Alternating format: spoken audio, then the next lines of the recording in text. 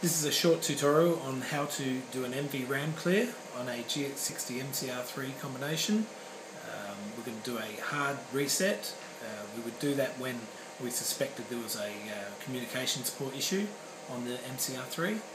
So first thing we need to do is determine whether it's what size the memory card is in the system, because that dictates the sequence, and we're going to go through a 2 gig system. I'll show you how to discover whether it's a 2 gig system.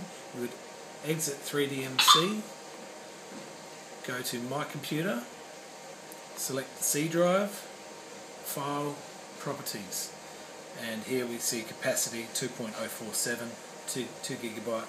So this is the system that we'll be showing you today. So from here we don't need to go back into 3DMC. We would shut the system down because you have to do it on a power cycle as it's powering up. So just give that a moment.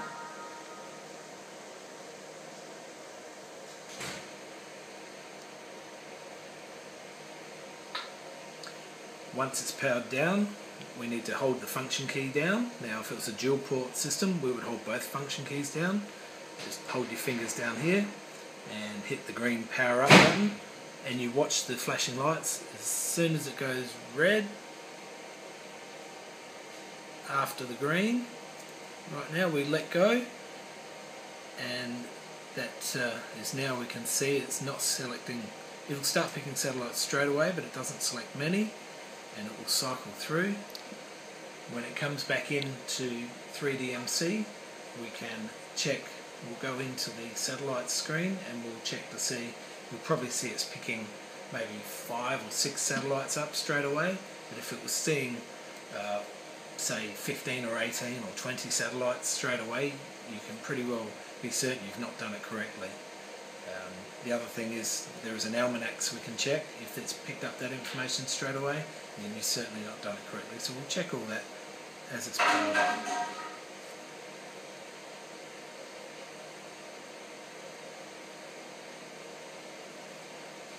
Okay, so we're back up.